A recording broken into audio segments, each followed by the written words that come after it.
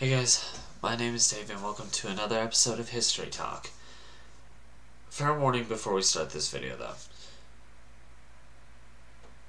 If dark, serious topics bother you, do not watch this video because this one gets pretty messed up. Still here? You've been warned. So don't say I didn't warn you. I mean, I guess you could, but there would be no point. Anyway, I digress. Let's go ahead and get to the actual episode. Today we're going to be talking about someone, a little girl who actually would be older than I am if she was still alive, named originally Candace Tiara Elmore, but at her death date, Candace Elizabeth Newmaker.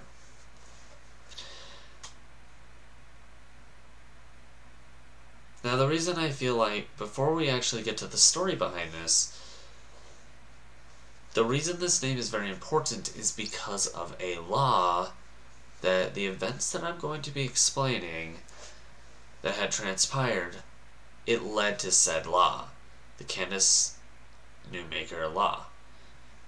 Ironic in the name, until the story is explained. Prior to 2000, there was a therapy type called rebirthing. Rebirthing therapy was, for those who don't know, who can't seem to figure it out, it's basically a simulation of, going through the womb. A mother's womb again. And prior to the year of 2000, I think actually it was prior to the year 2001, this was completely legal and allowed. So, for those who don't know and are asking, what does this Candace Newmaker person have anything to do with it? Actually, she has everything to do with it. So, Candace was born as the first name I provided, Candace Tiara Elmore. Her birth parents, now the reason she became Candace Newmaker is because her birth parents did not take care of her or her, I believe it was 2 siblings, at least one. So they were all put through the system. And given, I believe, 6 years, Jean Newmaker decided to adopt Candace. For whatever reason, Jean constantly kept saying that Candace was violent, irrational. Jean Newmaker kept saying that this girl was very psychologically problematic. She said that they've gone to psychologists and she hadn't changed. But here's the weird thing. Outside of Jean, everybody else was saying she was so sweet, she was so kind, she was so loving. Honestly, from what my perspective says, Jean was probably someone who hallucinated a lot, who had a lot of delusions. But I digress. At a point, at the age of 10,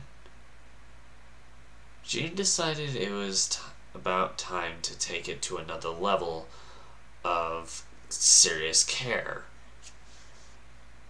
Rebirthing therapy. It had a different name, but honestly I can't remember what it is. She went to a therapist who recommended this, and Jean did it. Candace complied, and that is where things went horribly wrong. Candace was put under a heavy amount of blankets, which is how rebirthing therapy usually worked. And you would try to wriggle out of it. with a little bit of weight on you. Yeah, you know, kind of hence the point of the therapeutic session itself. And back then, before it became illegal, if anything went wrong and the person going through the therapy requested to be helped and to get out, you were required to help. You know, because otherwise you'd be under the circumstance of attempted murder. Which is exactly what these therapists, yes, I said therapists, did. There were Jean Newmaker, her boyfriend at the time, the therapist, and 2 other women.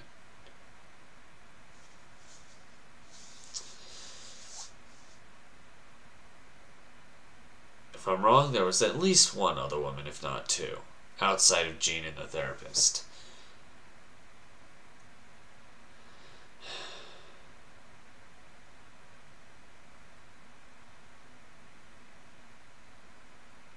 As Candace was going through this therapy, part of it was to have these women sit on her. Over 700 pounds of weight. How Candace was even able to hold together at all with even just a few seconds is beyond me. I know I couldn't, and I'm pretty sure based off the records that I saw while kind of going through all of this, Candace was much, much, much lighter and fragile than I ever was, even before the age of 10. And yet, somehow she was able to persist for at least 5 to 10 minutes. That's when things started to go awry. Even worse than they already were. At this point in time, about 5-10 minutes into the therapy, if that's what you want to call it, Candace started saying she couldn't breathe. But did Jean the therapist or any of the other women get off? No. All they did was tell her to keep trying. To get out. And that they're not getting up until she has gotten out. 30 minutes in, short of breath really started to kick in. How Candace survived for 30 minutes with like no breath, I have no idea. But she started throwing up at this point. Her face turning blue. 70 minutes go in, and the therapist, the other women, and Jean finally get up because the therapist was basically saying, I don't remember the exact wording, but she was saying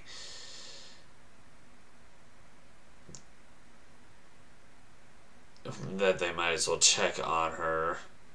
And as they lift the blankets, they see the dead corpse of the 10-year-old girl. Puke everywhere.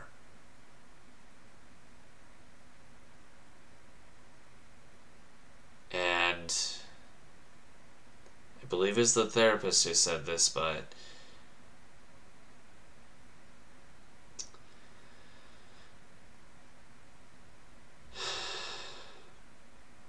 basically, if it was the therapist, then yeah. But at least one of the women was going, just look at her pretending to sleep and just eating all of her puke or something like that. Again, I don't have the exact records in, because this is on record. Has been for the past 11 years, 10 years now, 20. No. Has been on record for the past 20 years now. And, well, this was back in 2000.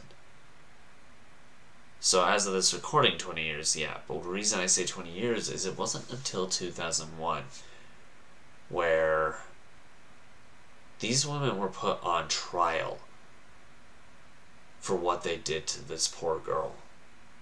Not only were the women put on trial, though, but after the circumstances that had happened, there was a law put out called the Candace Newmaker Law. It basically claimed that rebirthing therapy was no longer allowed at all. Anybody tried, they'd be put under arrest for it. For how much time, I cannot remember either. Actually, that one I don't think I ever looked up. Now, as our videos have gone so far, time for me to answer the question of, how does this impact me? Well, maybe it doesn't impact my personal life. But in a way, the thing that bothers me and why I feel like I get impacted by it is that, first off, a detail I left out while telling that story is that when the women went on trial, most of them just got a smack to the back of the hand. And I'm like, really? That's it? A couple of them got prison, the other ones didn't. That's the thing. None of them, all of them, no, well, sorry, rephrase. All of them deserved the same sentence. But only half of them got it. Now, to reiterate, how does this impact me? Well, I've gone through a lot of medical things. I've taken medical-related classes. In my entirety of my life, I've gone through medical circumstances. In a way, I feel, for some reason, I feel inclined to feel remorse for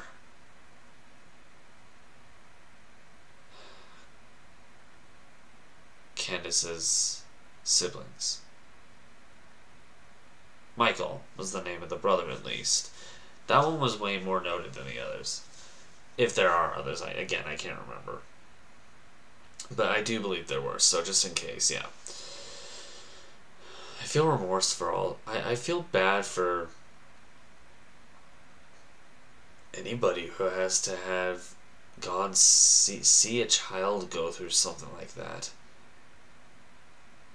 As somebody who really does love children, to find out that a 10-year-old girl was killed by her own mother, it's people like Newmaker why this stereotype of evil stepmothers exist. Yes, technically Jean Newmaker wasn't a stepmother, she was an adopted mother, but both are looked the same way stereotypically. It's people like her the reason why. Some people get lucky enough to have the opposite. But for me, it's more just thinking about it that makes me... It makes me sick. Physically sick just trying to... Like, I can literally feel my stomach churning right now. I don't know, maybe it's the soda I had to keep myself energetic enough to think about this beforehand that's causing that. I don't know. But regardless, so far I haven't exactly directly said a reason why this impacts me. Aside from what I literally just said, this makes me physically sick. To imagine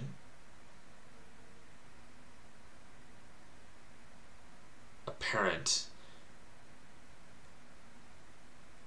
giving so little care to a child.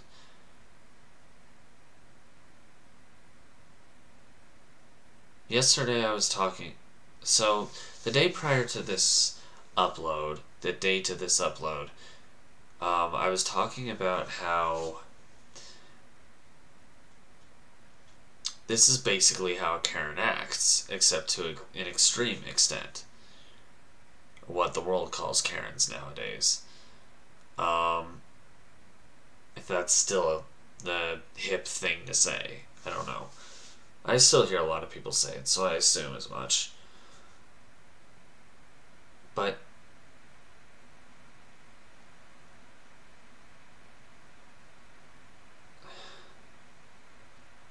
as I consider that kind of stuff,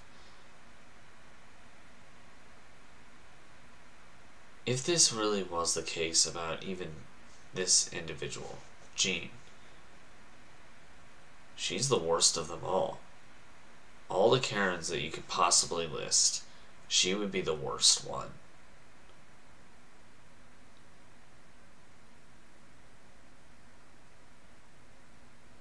And in my personal life, I've met people like that.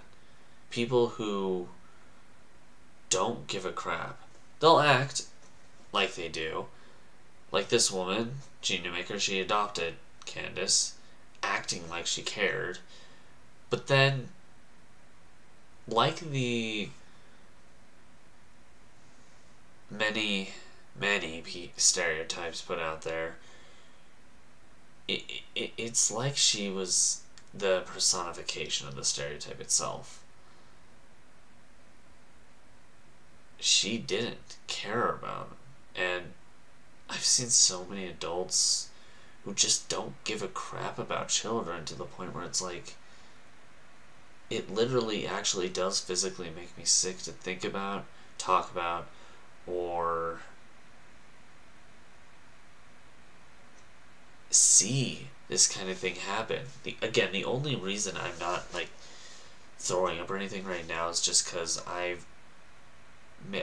took some precautions. That way, I knew it wouldn't happen. I guess in a way that's kind of how it impacts me today. In a way, I've come across, as I've said, I come across people who are like this, and I would throw that kind of thing at them, and they would just freeze. Completely change, at least for the time they were in the moment, if not permanently. If you treat a child like this, you don't deserve the child. A child is a gift, not an item. However, that's a topic for a different day. Maybe. It could fit into what we're talking about now. In fact, might as well. There are so many kids out there that who have turned into teenagers and I've met as teenagers or young adults who act completely different than other people I've met who, for the sole reason that as a child they were not treated properly. Quite the opposite. They were treated like crap.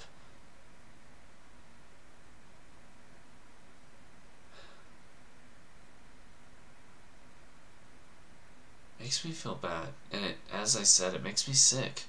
It makes me physically sick to think about or see something like that happen. Anytime I have, as I said before, I would throw the whole Candace Newmaker loss situation at them.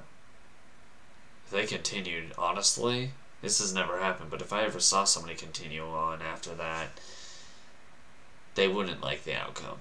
I'm just going to leave it at that. People who know me know that there are certain limits I won't go to, but there are certain other limits that I would. And if I needed to, I would with these kind of people. But before I actually do end up getting sick because of talking about this stuff, I'm going to leave this here. How many of you actually, I'm very curious, I've talked to several about this kind of thing. How many of you actually knew about the Candace Newmaker law?